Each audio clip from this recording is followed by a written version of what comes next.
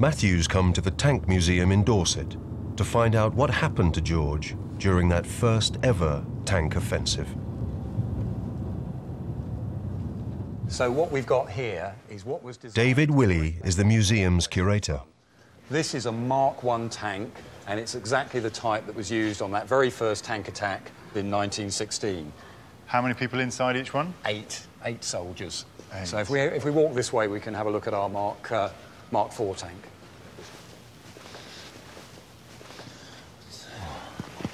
Watch your head. Oh. Right, shall I go and... Yeah, if you go up to the front there and sort of squeeze your way in there. I'll try. Oh. That's it. One forward, quite one cosy. back. So the seat you're actually in there, that's where George McPherson would have been sitting as commander of a Mark I tank. That's the commander's position. Designed to be impervious to machine gun fire, the tanks were expected to crush through the German barbed wire, clearing a path for the infantry. So what was it like in here for those 8 men? There's no suspension on this tank, so every bump you go over you're going to feel. The engine in the middle of the tank, once it's been running for half an hour, it's leaking carbon monoxide into the cab. Yeah. The exhaust coming out the top, they're glowing red hot, so it's baking hot in here, and it's so noisy you can't hear yourself talk. And you've got kind of whirring chains, exposed Absolutely. machinery that you're going to... Working part, this is a health and safety nightmare. Of course, it wouldn't be allowed nowadays. And that, of course, is all before the enemy starts firing at you. Well, I've had enough of being in here, and it's only been 10 minutes or so, and I can't imagine being in here for hours on end. Conditions in the tanks were appalling. But what led George to take his own life? Trevor Pidgeon has written a book about the battle, based on the memoirs of tank commander Basil Henriquez, a close friend of George. This is Henriquez, the tall fellow, 6'3" of him, and next door to them is George, going over Waterloo Bridge to Waterloo Station to go down to Southampton for the crossing.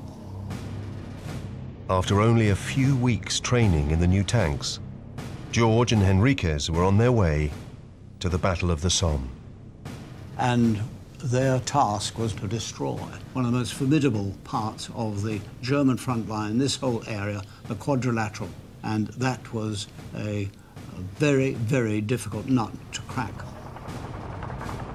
On the 15th of September 1916, they led their tanks towards the German lines. Henriquez described their advance in his memoir. Neither George nor I had done any reconnaissance at all over the shell-pocked Somme battlefield. Maps meant nothing in such an area, for there are no landmarks. After 100 yards, George stopped with engine trouble. Oh, so quite quickly he was out of action. He was kind of, redundant. He was out of the running. And then Henriquez had to go on without him. And once he got into no man's land, he was subjected to the most horrendous barrage of fire from the German quadrilateral. And curiously, in this particular area, they had armor-piercing bullets. Henriquez was forced to turn back to headquarters, while George, his tank repaired, was preparing to head back into the fray. Henriquez, covered in blood all over his face, Yeah. his crew lying on the floor, feeling absolutely shattered by this experience. George just said goodbye, got into his tank, and drove away. In no man's land, George met with devastating fire from the German trenches. He was forced to withdraw. George came back down this road. He got out of his tank, he left his crew, and he withdrew a short distance. and he took out his revolver and shot himself.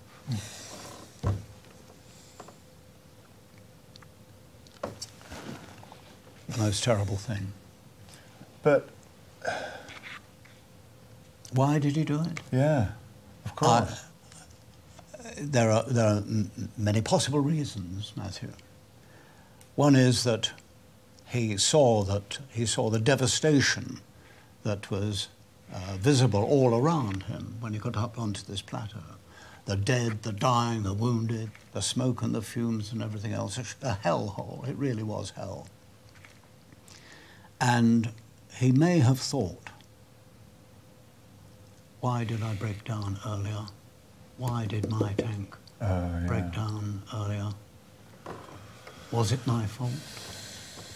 Well, it wasn't. And I can imagine the brigadier down here at Wedgwood before this young boy went into battle. Now look here, my boy. There are 3 divisions held up here. It's up to you to destroy that. You go up and do it. Here, Henriquez describes a nervous strain, the trauma they were going through with in this battle. If you read that. The nervous strain in this first battle of the tanks for officers and crew alike was ghastly. Of my company, 1 officer went mad and shot his engine to make it go faster, and another shot himself because he thought he had failed to do as well as he ought. But he obviously doesn't say that that's... He doesn't say that is George. But there was only 1 officer in C Company to die on that day. And the 1 casualty was George. And, I mean, his mother and his sister would never have found out. They would never have been told. No, they didn't. I think we've got to be clear here, Matthew.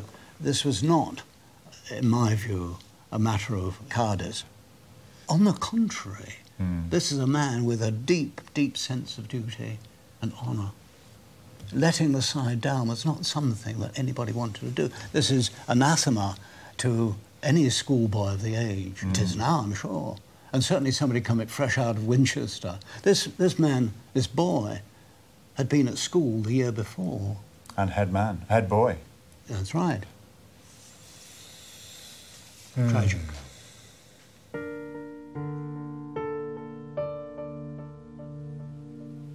What's really come out from today is just the complete contrast from, you know, his time at Winchester, which was obviously so successful, and then this nightmarish day and this sudden decision to take his own life because he felt that he fell short, and that's just,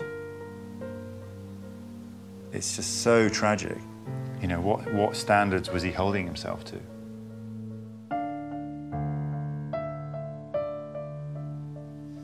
That was just a lost generation on my father's side of the family. 3 out of 6 of the men in that generation, well, I mean, I call them men, but they weren't, they were boys. They just left school and they had their whole lives in front of them. And it just seems such a waste.